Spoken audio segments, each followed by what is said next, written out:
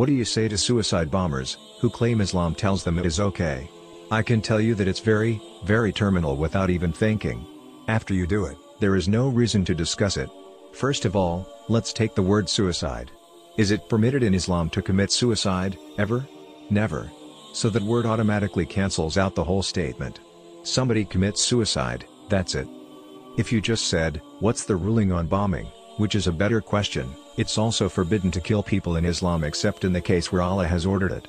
It's not permitted to kill people, it is, except when Allah calls it. Next, it's also banned for Muslims on any subject to take the law into their own hands. It's never permissible for you or me to suddenly decide, well, I'm just going to do this or do that. Here in the West, if you're in your home sleeping in the bed or are in some part of your house, somebody breaks in, and they start robbing your house. If you shoot that person and kill them, there is nobody to testify against you, is there? You killed him. All you got to do is say, this guy came at me, he scared me. I thought he had a gun, and I shot him, and what will happen to you? Nothing. According to Islamic law, though, that's wrong. He broke in, that's wrong, he shouldn't have broken in. But you don't have the right to kill him unless he does try to kill you or something like that. Of course, you defend yourself. But just because he's stealing, that doesn't give you the right to kill him.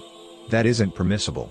There are some other examples that I can give you like that, but I'll touch on this. When people take the law into their own hands, that's not considered to be Islam anymore.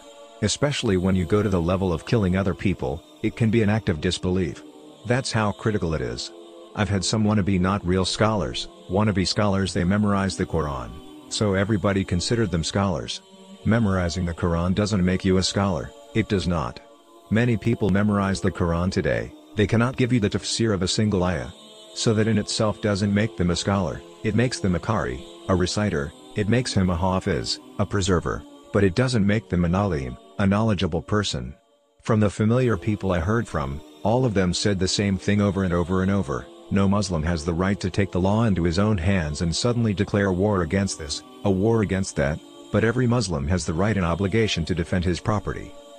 The Quran does not give us this kind of permission to do these things, it doesn't, and I know that there are, like I said, wannabes making a name for themselves, going around telling the youth this and that and getting people all upset.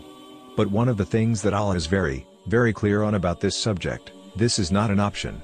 Allah tells us that He is the one who created us and what we do. And Allah makes it clear to us that this life is a test, and what does He want from us more than anything else in this test that we go through? Does He want us to give in to violence? Does He like us to get angry? Or does He insist that we do what? Be patient, be patient, be patient, which if you read the Quran, you would already know the answer. And there's no hadith giving you the permission to take the law in your own hands. Everything that comes in the form of qital or combat, I've translated this word qital as combat. It means fight, but it also means death at the same time, because you can order someone to kill somebody with the same word, qital. So, it's better to use the word combat. So when there is military combat in Islam, it has to come from an order, and there are orders in the Quran when that's the correct thing to do. It's very clear. We have several programs on this subject of this word qital. We also have one on the other word I mentioned, daraba. We have a program on that one. It goes into detail of the different meanings of that word and how it could be used and how it should be understood in that ayah, the context. I'll ask Allah to forgive me for too long of an answer on that.